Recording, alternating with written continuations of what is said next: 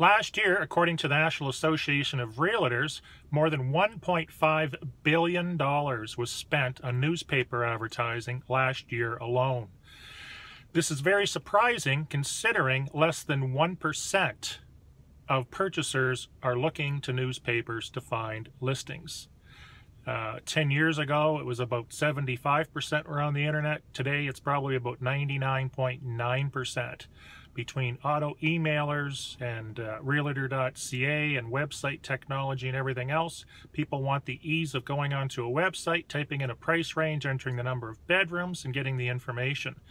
Newer advancements would be things like video, distributed video. The picture quality has greatly improved. Bottom line is people are not looking at newspapers to find properties. They're going to the internet and more towards social media as well. In my video on proactive and reactive marketing, I demonstrated that, how people were actually being introduced to properties that didn't even know they were looking for them. Have a great day. I'm Michael Poczynek with Century 21 Northumberland. This year we're giving away an iPad at ipad.michaelshomes.com.